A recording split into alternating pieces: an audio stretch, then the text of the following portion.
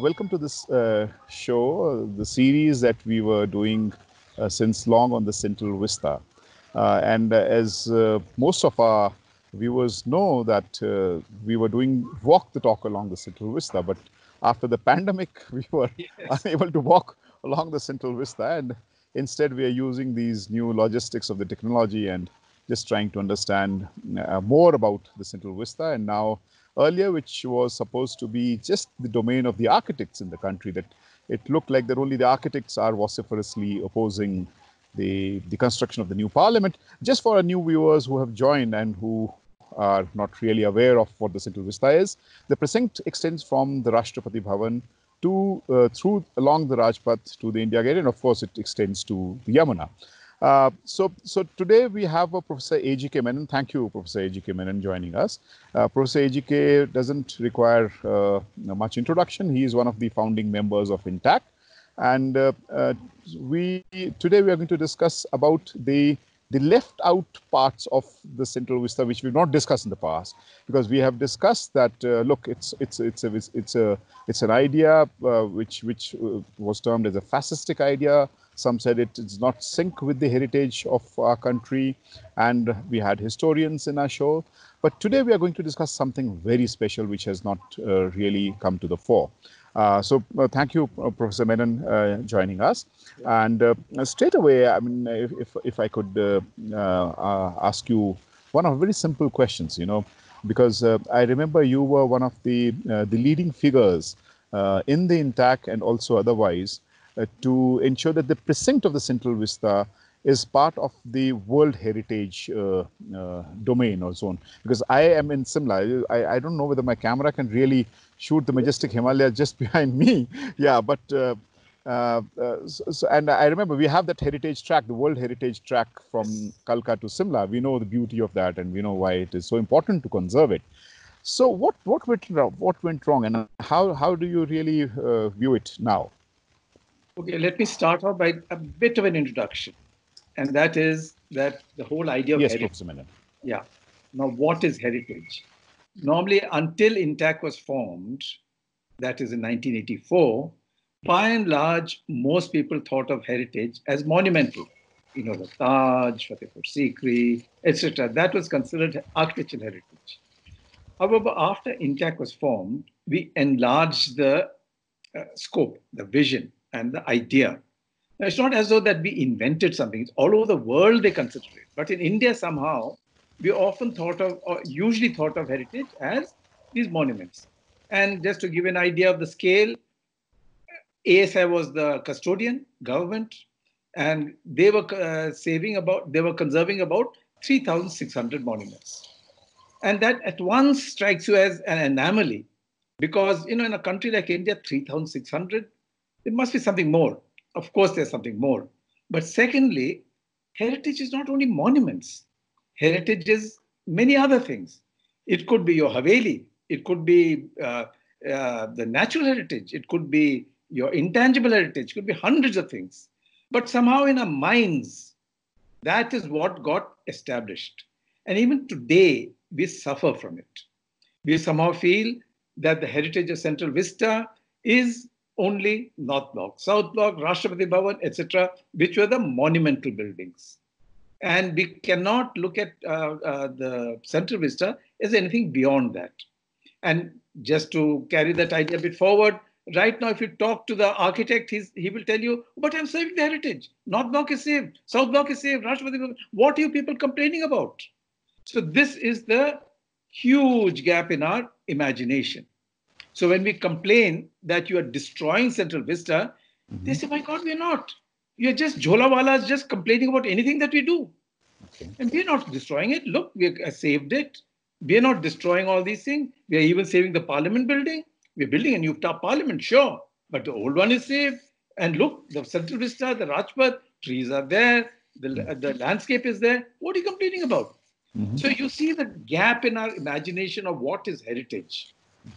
Now, that's just a brief introduction that we try to open that up. If I focus on Delhi, in Delhi, there were about 170 monuments according to ASI. Okay. But when INTAC got into the act, we said, no, there are much more. And we identified 1,200 monuments. And these are minor monuments, other kinds of monuments. It could be in Shahjahanabad, could be Havelis, could be anything. But 1,200, we said, are worth preserving. Why? Because they represent our history. They are evidence of our history. So part of our agenda was that. So in 2000, we got this publication out about the city's heritage. And one of the things that we identified was precincts. And one of the precincts, two precincts we identified was Shahjahanabad and New Delhi. So those are identified as heritage. Earlier they were not. And again, to emphasize the point, the world, all over the world, there are about hundreds of World Heritage cities, not a single one in India. And then you begin to wonder, you mean to say in India, 5,000 years, we don't have any heritage cities? Obviously, there's a gap in our imagination. Not that we did not have it, but we imagined Varanasi as heritage. We didn't imagine Ujjain as heritage. We didn't imagine Madurai as heritage. And we didn't imagine Lutyens Bungalow Zone as heritage or Shahjahanabad as heritage. And yet, it has all the characteristics, all the evidence of heritage. So in 2000, we published this a book saying the heritage of Delhi, in which these two precincts, there were 6 heritage zones, the 27 heritage zones, but out of the 27, the master plan of Delhi, when it came out in 2007, accepted 6. They accepted all the 1,200 monuments, saying that yes, Delhi has 1,200 monuments, not just 174 that ASI is saying, but 1,200. But it also, very interestingly, the master plan said that these are heritage. So for the first time, Lutyens Bungalow Zone, Shahjahanabad got legal notification, the heritage. Now, that was step one. Then in 2013, we approached the government and said, look, it is heritage. The master plan says it's heritage. But according to us, it is world heritage. It is of a category much higher. Just like Taj is India's heritage, but it's also world heritage. So we managed to persuade the government, and it was very difficult because, you have to go through the Ministry of Culture, you have to go to ASI, and ASI says, "Hamara kaam kyun badha rahe ho? We can't manage this few number of monuments, you're adding cities to it. Now, how are you going to manage?" Anyway, in all fairness, after a lot of lobbying, they accepted it. And in 2013, the government of India finally sent a dossier, which we prepared, the Intact Delhi chapter prepared, because it's, again, a very technical document that you're going to prepare to UNESCO, and it was sent. In 2014, the Modi government came into the picture. Now, the whole idea is that to them, heritage is politics. And what we are saying is heritage is not politics, heritage is history. We had some good history, some bad history, some history we are ashamed of, some history we are proud of, but heritage is history, and history is history. So we said that, look, this is part of it, but the new government said, no, it is not our heritage, our heritage. And you are naming Shahjahanabad, which is Mughal heritage, and you're naming Lutyens Bungalow Zone, which is colonial heritage. We don't consider it heritage. So they withdrew it. Now, of course, it's a sovereign government, our prime minister, elected, democracy, etc., etc. He has every right to do it, and he did it. Now, that is where matters stands. And it stood until now, because this heritage of Lutyens Bungalow Zone and Central Vista is in the UNESCO tentative list. It's not yet accepted because India withdrew it, tentative list. Now that Modi's second term comes in, then they take more action. Yeah. First action was, of course, withdrawing it. Now they're saying this has to be destroyed because, Babi Masjid has been destroyed. Now these have to be destroyed. And according to me, this entire redevelopment project is a strategy to destroy it. Okay. It is presented as something we are redeveloping, we are upgrading. If you read the bid document... Professor Menon, if I could just ask you a question, because, you brought up a very interesting aspect right from 2000 to 2014. And in 2014, that the government actually was not serious. But did you ever comprehend in 2014 that such kind of redevelopment is going to take place, what you qualify to be the destruction of the heritage? Okay, now I'll come to the second point. even Yeah. as we said that all this is heritage, it got into the first problem, which is that heritage is something to be protected. And as intact, we were at pains to say in a country like India, we cannot preserve heritage because we don't have the money. We don't have money to eat. How are we going to have money to preserve heritage? So we said that it is not preservation, it is conservation. Conservation means development. And we did many projects, including Varanasi, Bhubaneswar, Ujjain, where we conserved it and developed it. So we said that similarly, Lutyens Bungalow Zone and the Central Vista can be developed. So this is where matters stand. However, that politicians, everyone takes a time to understand it. So in their minds, when we say that it's World Heritage, it means keep it frozen. And we said nothing of the sort. Nothing can remain frozen. Things are evolving. Our needs are changing. And so we have suggested many things that should be done. And in fact, when the design of the project came, I remember talking to the architect and said, look, Mr. Patel, several things can be done. It is not as though we as conservationists are saying nothing should be done. Everything is wrong with your project. We are saying nothing of the sort. We are saying a lot of things can be done. New buildings can be built. All over the world they've done it. Look at Paris. Look at Paris. They built hundreds of buildings. And it's a World Heritage City. Look at Beijing. Look at the 230 other World Heritage cities in the world. They're all built. None are frozen.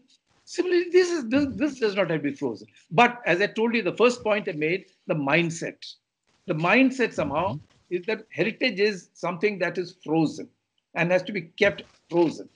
And INTAC has been trying very hard to say, no, we cannot afford to do that. It has to develop. So to answer your question, a lot of things can be done in Central Vista, but it has to be done carefully. And as INTAC, we have done over.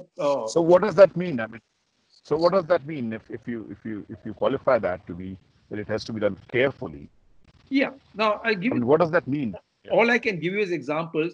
Say take Bhubaneswar, for example, old Bhubaneswar. We did the conservation plan for Bhubaneswar where we showed how the old Bhubaneswar can develop. And we made a whole budget. You have been in the municipality. You know that you work on budgets. You know you work on projects. So if I'm going to conserve, I can't come to you and say, look, I want money for conservation. You say, run along. You know, where am I going to have money for conservation when I don't have money for roads? I don't have money for sewers and water supply. How am I going to give you money for conservation? Agreed, we said. But give us money for the following projects. And these projects will be done in such a way that it will not destroy heritage. You don't have to break it down. You don't do this. You can do this. A road can be built. It doesn't have to go through the building. It has to go. It can go by the side and conserve it, etc. The many. I mean, we don't want to get into that because of a technical subject. But the point we made is the term we used was the conservation can be development oriented. In other words, the conservation does not have to be preservation oriented. It can be development oriented. And we have said the same thing about Central Vista. When we say Central Vista is World Heritage, I went through all that when I was trying to convince the government that it should be World Heritage. Obviously, these questions came up. Obviously, ASI asked these questions. Obviously, they had all these high-powered committees saying that, look, what are you talking about? You would say we can't do anything here. And I had to convince them that look at this, look at that. It's not my job. I'm not the DDA. I'm not the ASI. I got no authority. I'm just an NGO suggesting this should be done. So, but yet, I can answer your questions by saying that yes, development can take place in the following way, and I can give you 60, 70 examples where I can show you it can be done and it has been done. So, to answer your second question, a lot of things can be done. Okay, thanks. Professor AGK, I remember being to Quito, the capital of for the Habitat 3. I was one of that part of the delegation, and I remember it's a World Heritage Site, by the way.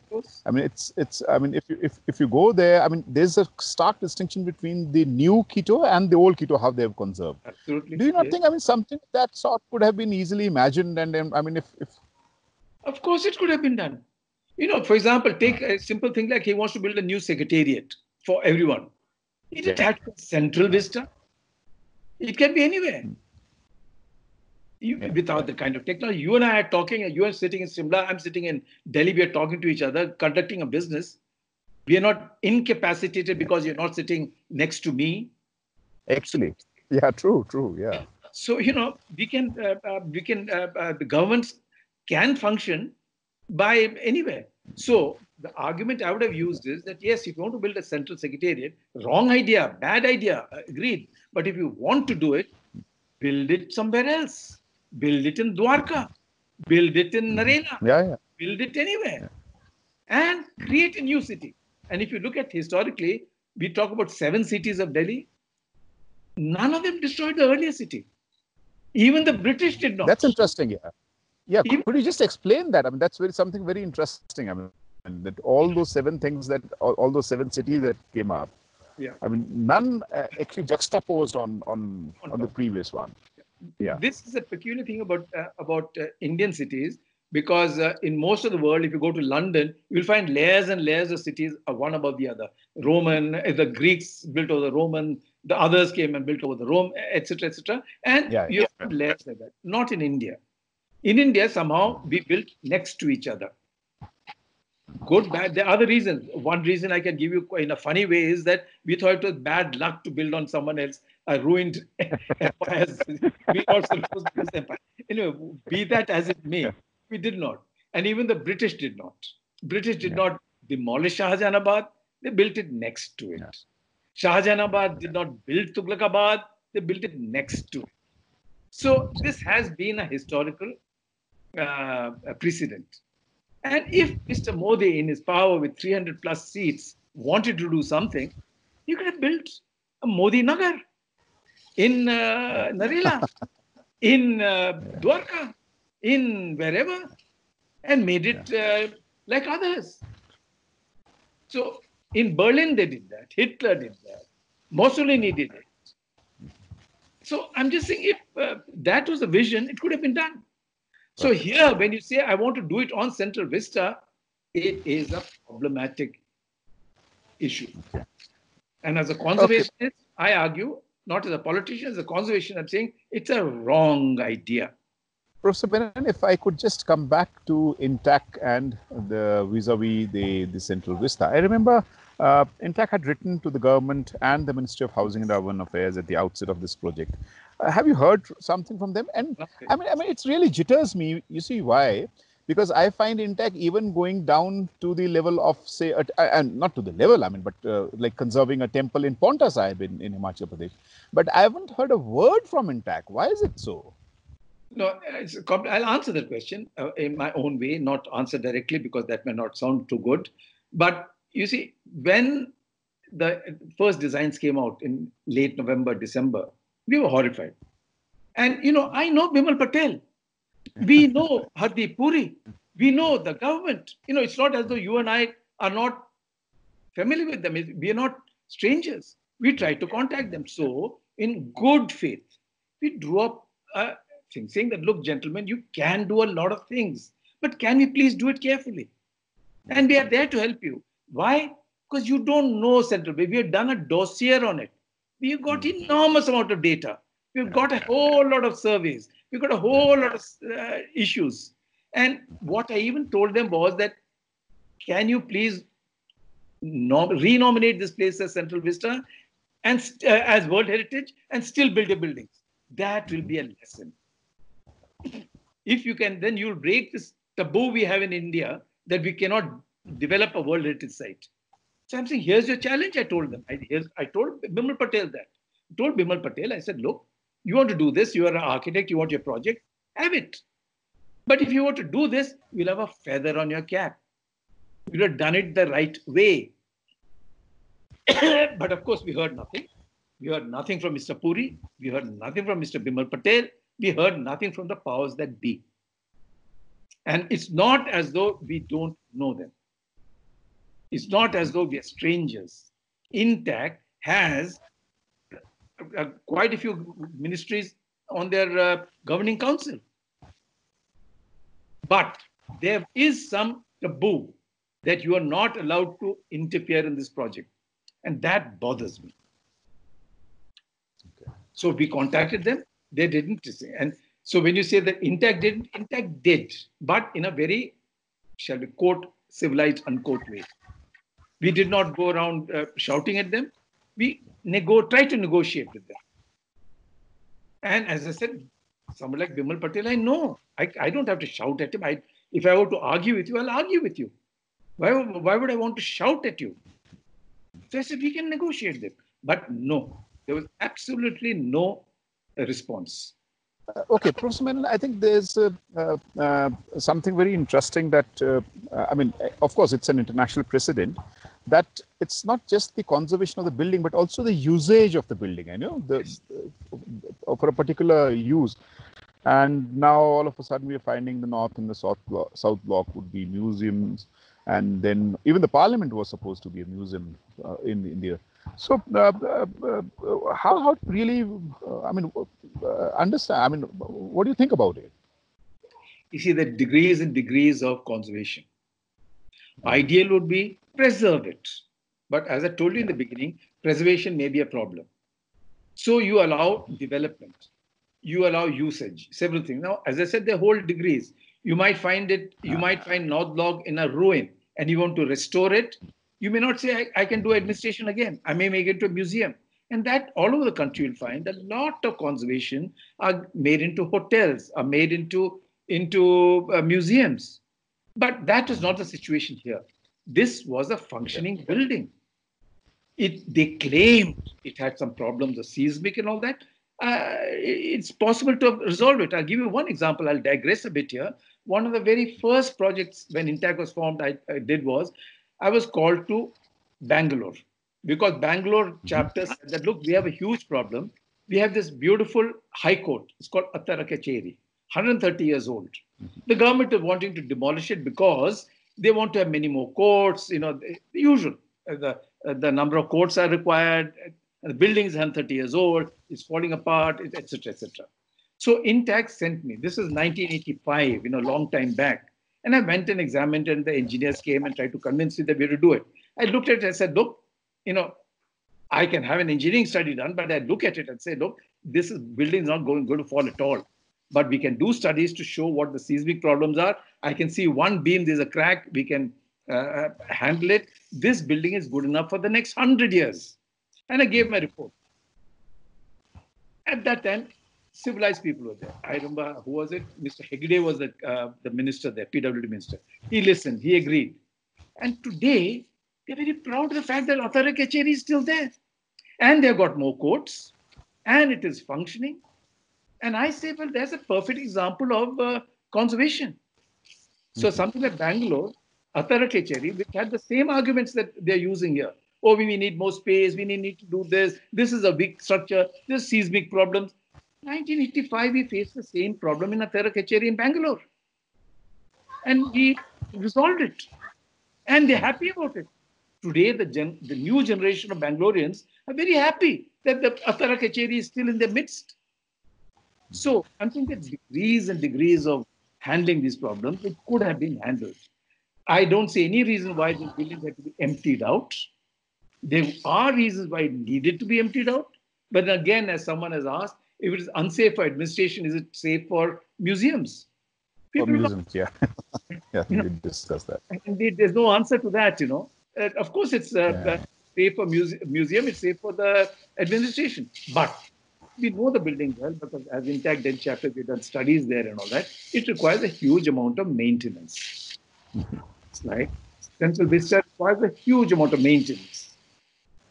Maintenance is different from alteration, change, etc. One has to maintain it, maintaining the significance of the heritage. So it could be done. So that removing it, functions from there is not. And let me try to put it this way: would a minister of foreign affairs sit in South Block, or would he sit in one of the donut-shaped modern buildings that they are going to be sitting in? You tell me, psychologically, would the minister of affairs want to conduct his business in South Block? Yeah. Would he want to do it in one of those donut-shaped buildings that is being built for him now? And remember the second problem there. You already got a new building, Ministry of External Affairs. They're going to demolish it. It's 5 years That's old. strange. 5 years old, built to purpose. Going to be demolished. Yeah. And going to put him into a donut. I just don't understand it. So obviously, it's inexplicable. Okay, Professor Menon, if I could have the last two questions to you. Sure. One is on quite technical, and of course, and another one is for our common viewers. I mean, I will ask that. That's the second question.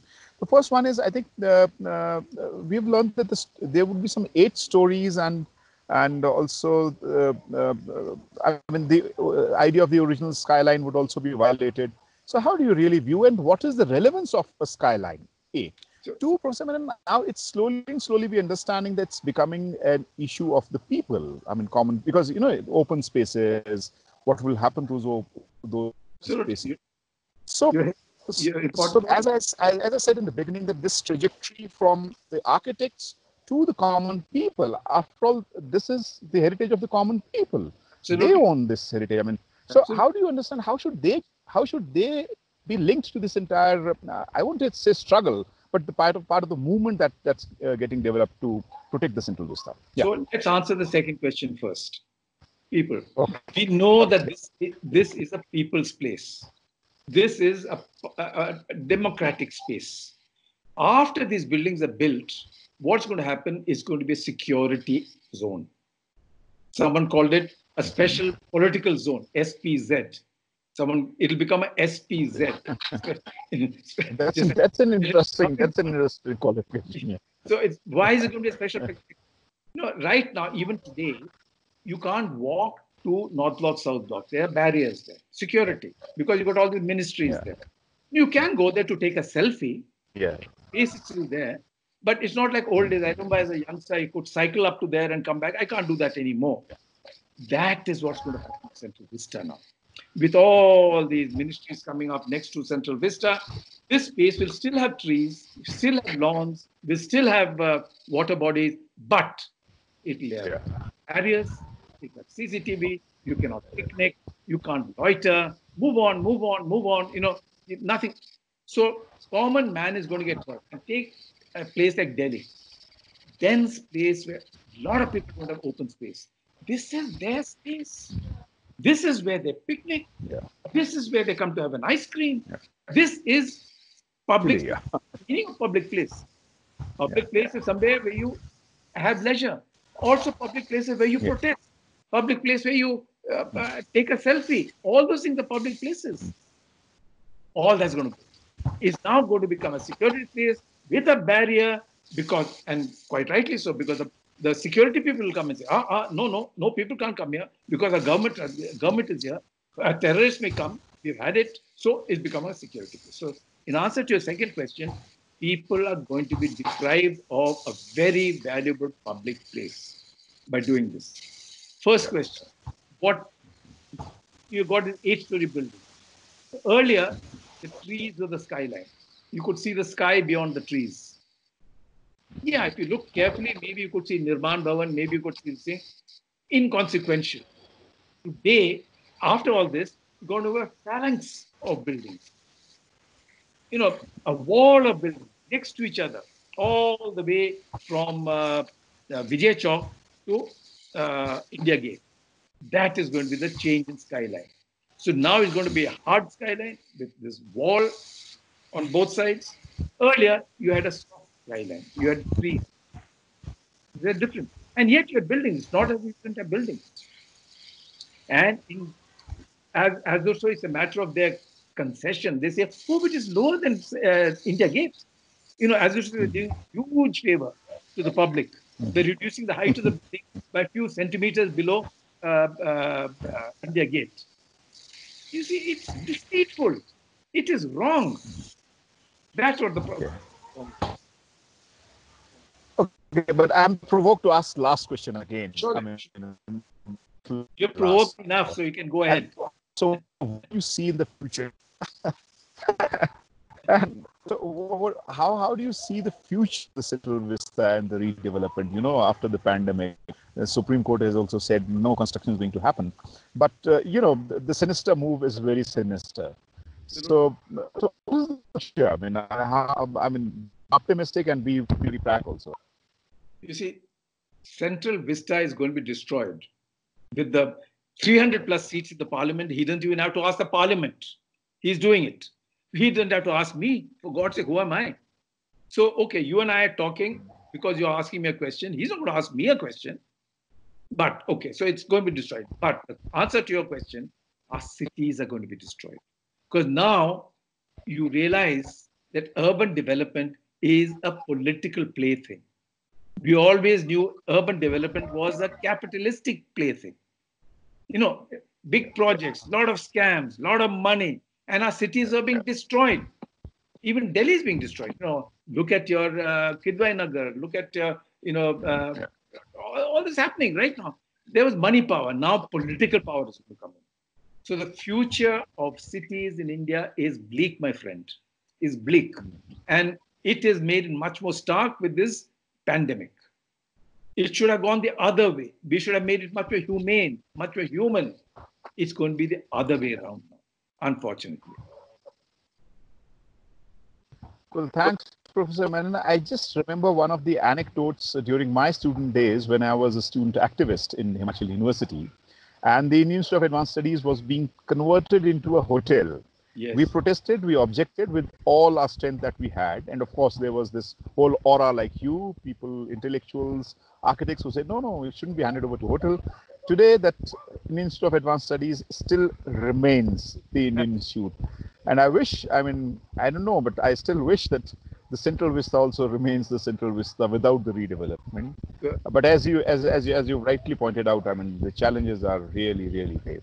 And we all are witnessing that in the day. Thanks, Professor Menon. We'll definitely join on, so some other day with on this. We'll walk along Central Vista. Maybe with another topic.